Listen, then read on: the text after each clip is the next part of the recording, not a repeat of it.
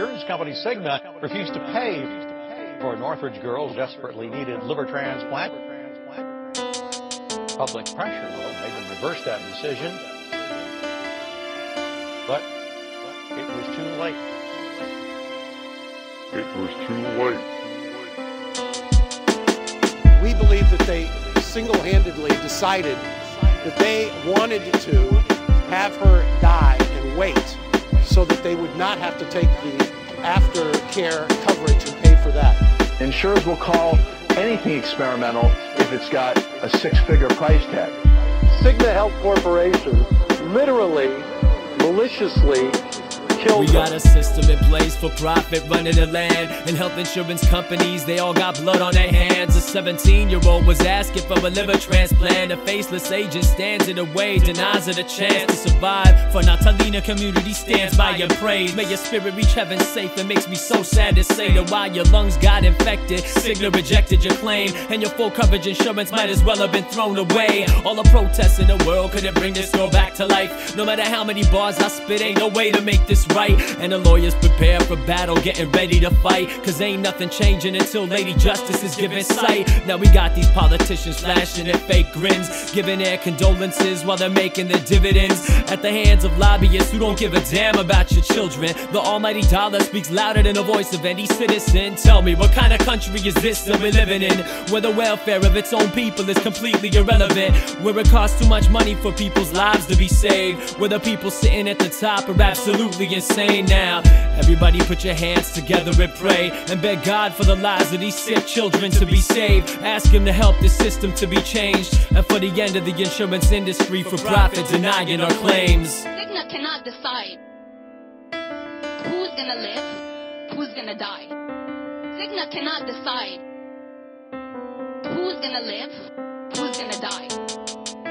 I don't have daughter. I cannot sleep. I cannot sleep. I don't know how long it's going to take me to go back to sleep. 30 minutes before my sister passed away in that ICU room, I looked in her eyes, and honest to God, I promised her I'm going to live my life for her. I promised her that everyone in the world is going to know her story. Everyone is going to know her story, her struggle, her fight. Everyone's going to know it.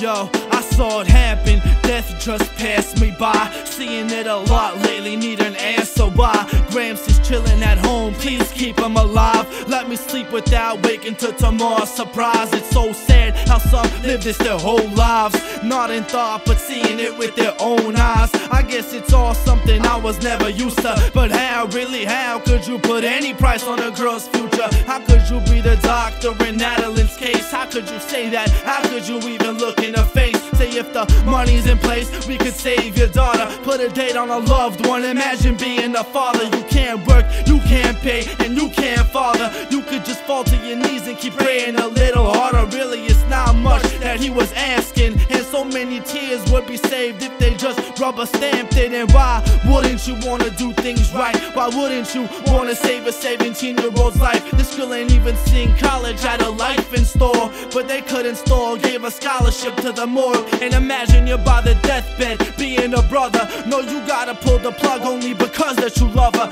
and inside it makes you sick, the way that you hurt, and realizing who kept you going is becoming your burden. So the news spread, talk's been brewing the whole day. People can't believe it, they just listen like no way. Family crying at home, those tears won't go away, cause they sit there like, why, she could've been okay. Watch everybody say it's gonna be alright, but you stay up all night knowing that it's not right. You try to find the light, but the shine's gone, and your baby sister is so far from home, alone. Be strong.